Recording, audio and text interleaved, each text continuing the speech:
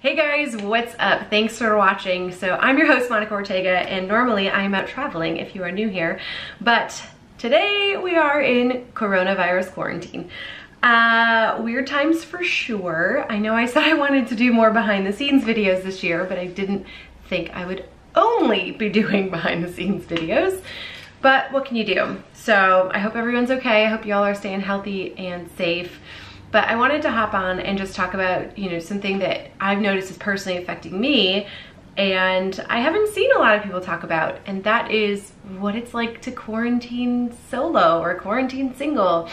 I feel like in all of the news, they just keep saying like, it's not that bad, just stay on the couch with your family and play board games and get to know your spouse. And it's like, what about those of us that are finding ourselves now stuck inside with no social life, no social interaction, no dating options?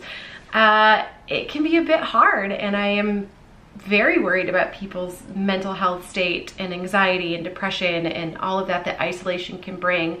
So yesterday I actually wrote a blog about some things to do, and I just kind of wanted to hop on here and talk about some of the things that I'm doing that are helping me and that hopefully can help you guys as well. Sorry, I touched my face. I'm so sorry. It's just me though. I'll wash my hands, I promise.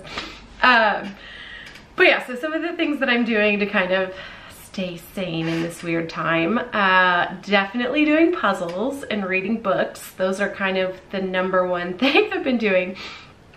But also, using FaceTime and calling up friends and family. My best friend and I are doing like a GIF war where we're just sending dumb things to make each other laugh. Just finding other ways to have that connection still, even though we're isolated. And also doing meetings. I know a lot of people are working from home now, and I just actually got off a meeting with JJ & Co, and it was so nice to have that like human interaction with Zoom or FaceTime or any of those. I think probably the most interesting thing for me is that I've worked from home for the past 3 years and delivered groceries, and there's nothing really changing in my life and routine other than the fact that I can't like get out and have a social life with people.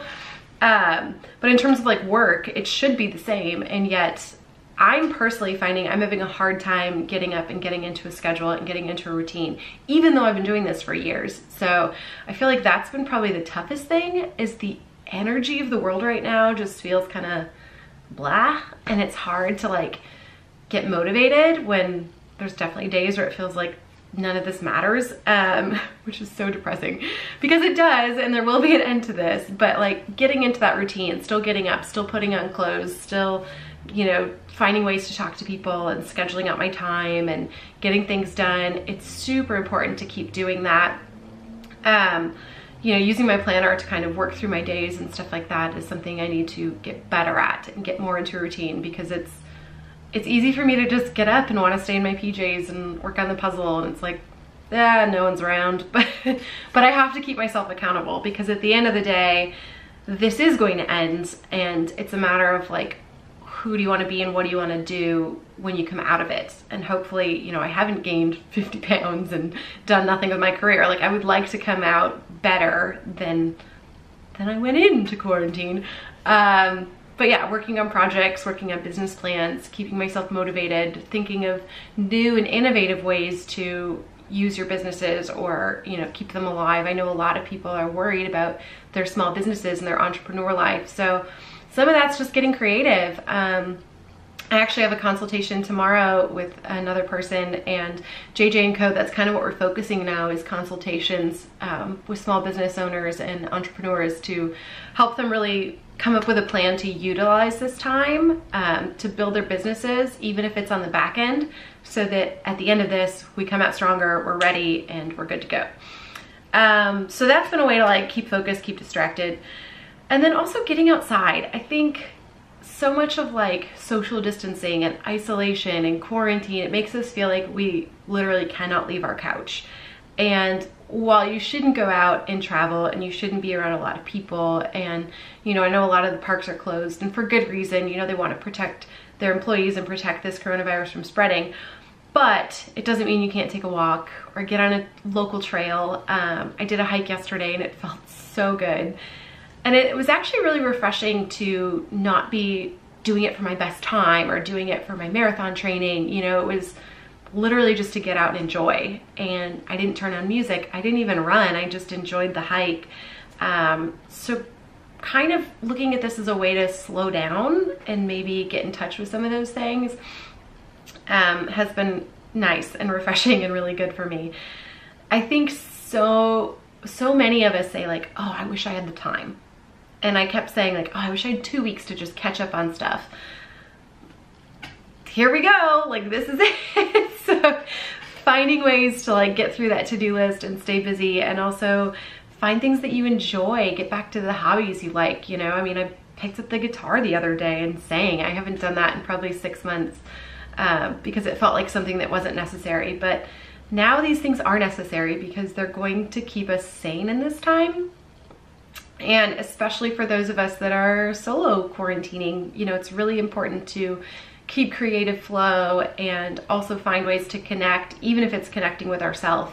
I started journaling and trying to like get better. Again, it's like I want to come out of this better than when I went in. So if it's taking away the distraction of dating people and going on bad dates for 6 months, but spending 6 months actually working on myself, that can be a really positive thing at the end of this. You know, I could come out 6 months from now and be, hopefully it's not that long, but you know, come on the other side of this and be a better, more whole person who's ready to meet good people. And you know, I definitely won't take for granted social interactions anymore, friends, networking events, any of that. One other great thing is a lot of my events got canceled, like travel events and things like that, but they're doing virtual meetups, which I think is fantastic. So I actually got invited to a virtual conference. There's a virtual meetup tonight for some travel people. Netflix has their Netflix party. So there's definitely still ways to stay connected. And I know that with the energy down and low, it's really easy to just like shut in and like stay on your couch and get down. And that's the last thing you want to do. Plus that's only going to make your health even worse. Like you're going to be more susceptible to all of this if you don't stay in a good place mentally. And the last thing I'll say is utilize your social media. We live in a really great time of technology and social media that can be a lifesaver in times like this, especially for people who are solo inside. I know we're so used to just scrolling and double tapping photos, but maybe like leave a comment, let people know why you liked that photo, jump on and do the ask me anything questions and polls, and really, really interact in the way that social media was meant to do in the first place. It can be a nice connection. I've had a lot of people jumping onto messages with me, and before I might not have had time to respond to those, and now I'm very much appreciative of those, and I'm having full conversations with people and reconnecting with old friends on Facebook Messenger, and it's been really nice. So utilize those things as a way to still feel connected to the world and, you know, just spread positivity. I've personally been sending all of the funny memes and coming up with some myself, and it's been a lifesaver. Asking questions on your Facebook page of, you know, what's your favorite song? Just like connecting with people in different ways.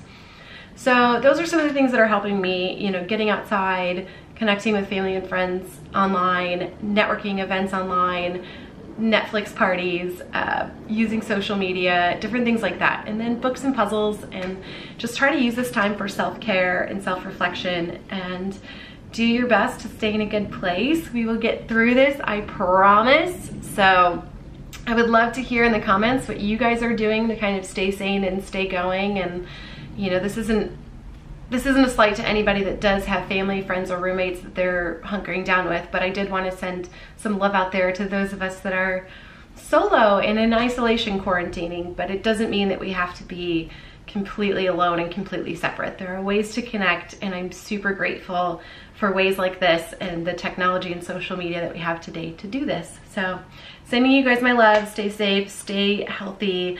I've got like 89 episodes to binge watch if you're looking for something. But yeah, until next time, I will see you guys later. Bye.